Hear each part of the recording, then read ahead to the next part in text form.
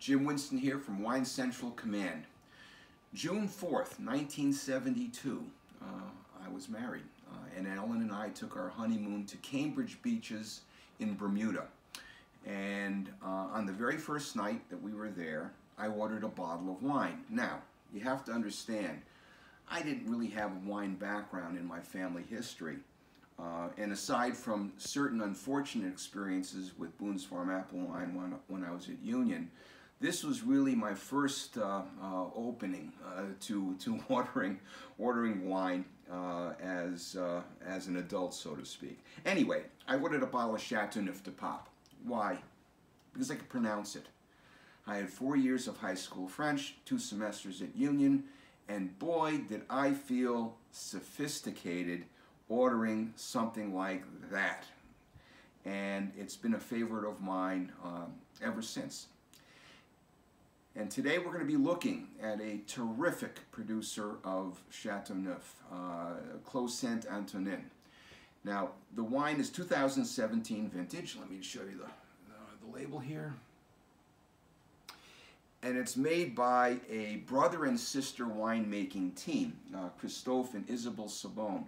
Now, the Sabones also own Domaine de la Jeunesse, which is a fabulous, like lights-out Châteauneuf-du-Pape producer. And they acquired this particular property, Clos Antonin, in 2014. And in 2015 was their first vintage. And I've had every vintage they've produced of the wine. And the wine really is a glorious wine. Look at this beautiful color. I love that scent. It's opening up.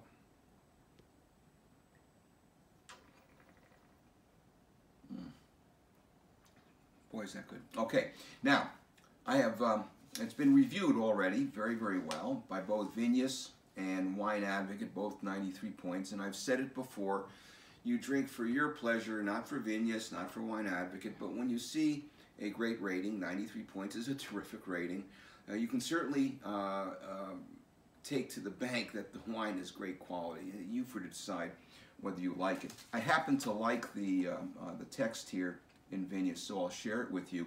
Shimmering ruby, mineral accented cherry, black raspberry, and licorice aromas pick up a floral nuance as the wine opens up. Juicy and expansive on the palate, that's for sure. Offering juicy cherry, raspberry preserve, floral, pastille flavors that are affirmed by a spine of tangy acidity. Deepens with air and finishes very long and spicy, displaying well-knit tannins and repeating red fruit and floral character. I think that's very, very well written and described and accurate. Oh, and it's just getting better. The longer I swirl, the longer it's in the glass. Oh, yeah, it's that spiciness.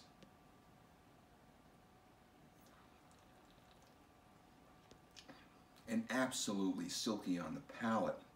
Now, it's interesting. This wine is 100% Grenache. And when we think of Rhone, a lot of us think, understandably, of Syrah, which is also an important varietal, very important in the north, not as important in the southern Rhone. And the other thing that's important to understand about Grenache is it's wonderful fruit. That's what you want. And you don't want to have a lot of oak taking away, detracting from the beauty of the fruit. And that's why Châteauneuf-du-Pape producers rarely put their wine into small oak barrels, as they do, for example, in Bordeaux or in Napa Valley for Cabernet, for example. No, in this case, they're using, the Sabones are using Fougères, which are huge, huge tanks.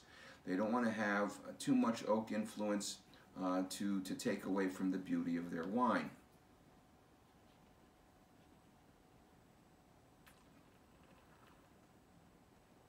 Man. Now, something else about this particular bottling. Most of the fruit comes from 2 historic vineyards in Châteauneuf. One is called Fond de Loup and the other is Clos. And Clos is like, poof, it's one of the most famous addresses for producing Grenache. It's owned for the most part by Vieux Telegraph, which is another great Châteauneuf-du-Pape producer. And the Sabones have been able to secure a small amount of the production to put into their wines, to include this one.